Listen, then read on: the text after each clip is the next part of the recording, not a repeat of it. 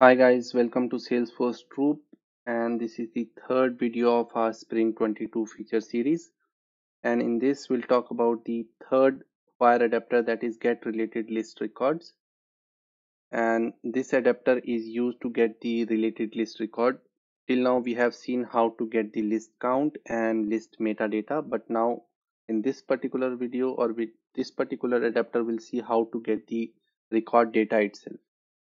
So let's go to our VS Code and create a new component.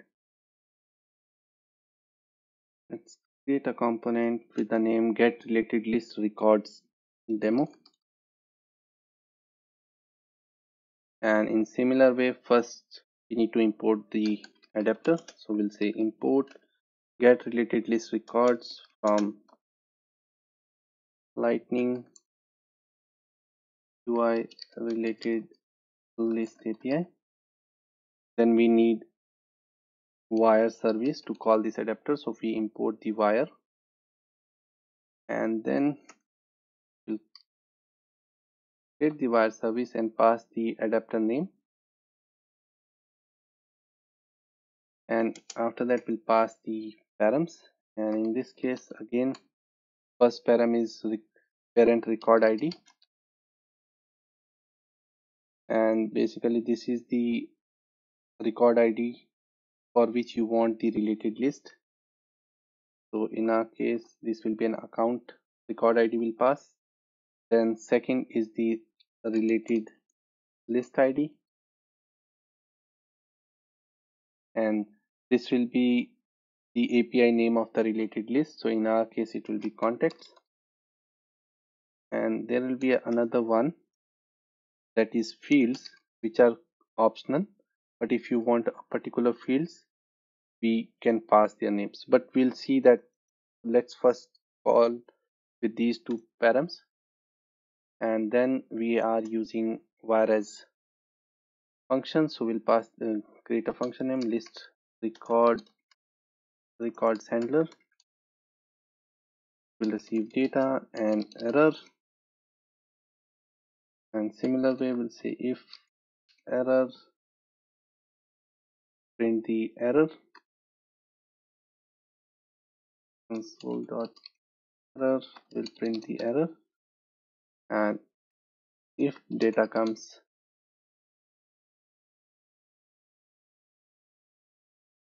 console.log json.stringify data.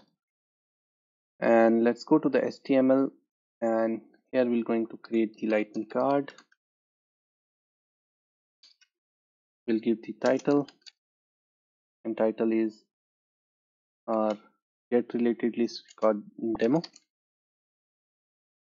and we'll say div class slds where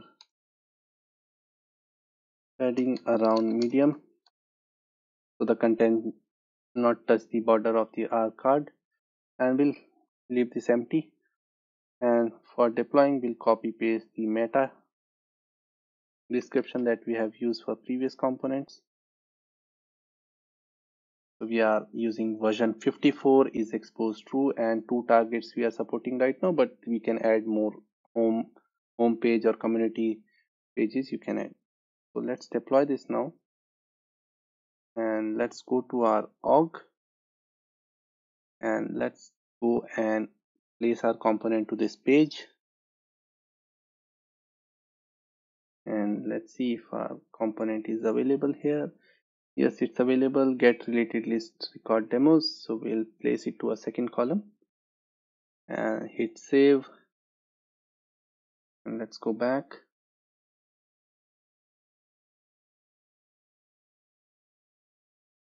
Component is placed, and let's open the debugger or inspect element. Let's go to the console and see if anything is coming, and right now it's printing some error. And to verify this error belongs to our component, on the right hand side you can see the name, and I know why the error is coming, because we haven't passed the parent record ID. So let's go and do that. I'll go to a contact record, and I'll copy the record ID and let's go and paste that record ID here. And now let's deploy this. This will be dynamic in real-time scenarios, but right now for the demo purpose, I'm hard coding it. If you are placing your component to a record page, you can get the value of the record ID like this. If you are placing that in a account page, otherwise you can pass it from the builder as well, and many ways to pass it out. You already have seen like how we are using in other wire adapters, but for the demo purpose, I'm hard coding it right now. So let's go and refresh the page again and see if data is coming or not.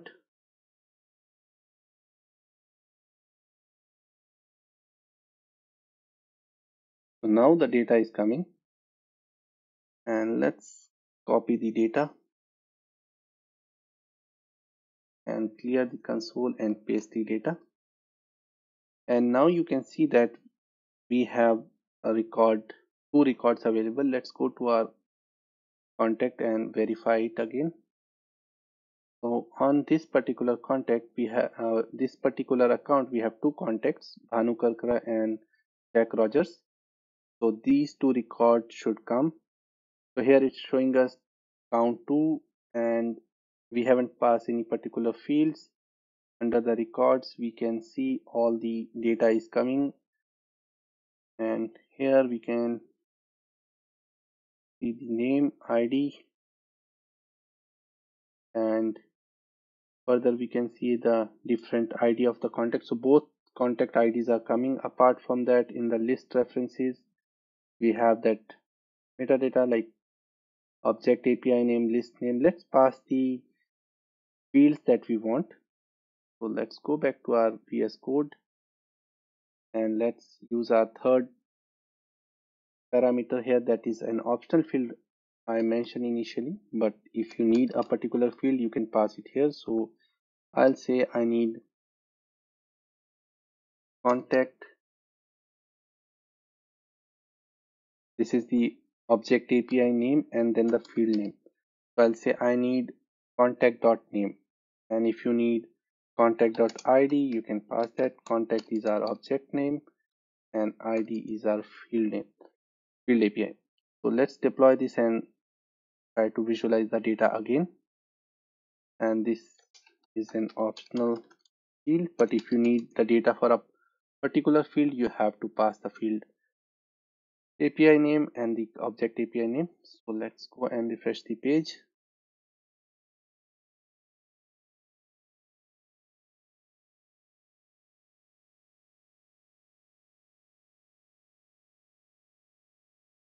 Sorry, we refreshed the wrong tab. So let's refresh the correct tab.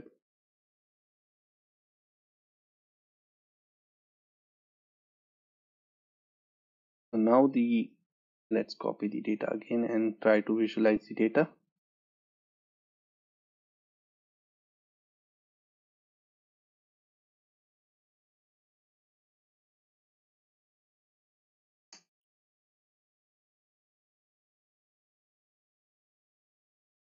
So now we are getting, I guess I copied the wrong data. Let me refresh it again. So I refresh it again. Actually, we have to make sure we are copying because I have the console for all previous components as well. So right hand side, I can confirm this is the component name, and I'll copy this, paste it, and now let's visualize it.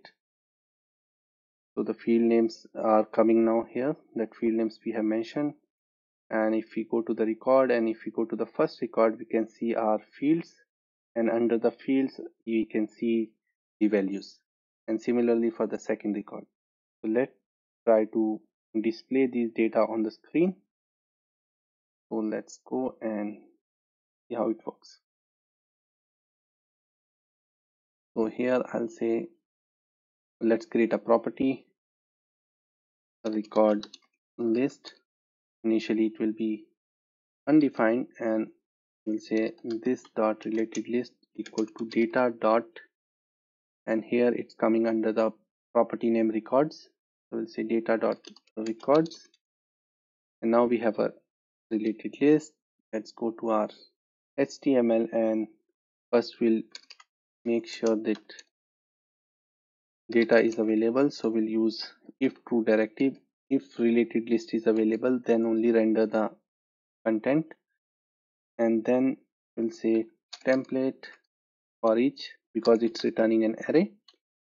We'll say run the loop on the related list, basically the record list, and for item we'll say record as each item, and under that we're going to print under the p tag. We'll say record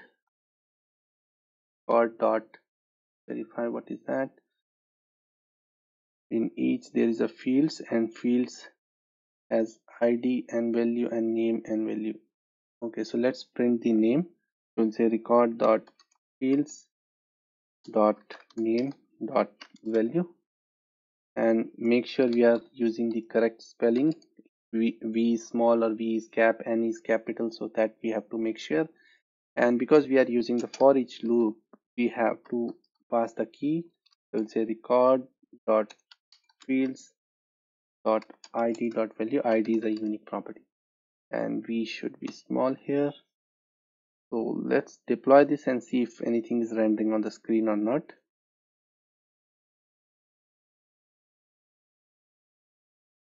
It's deployed. Let's go back and refresh the page.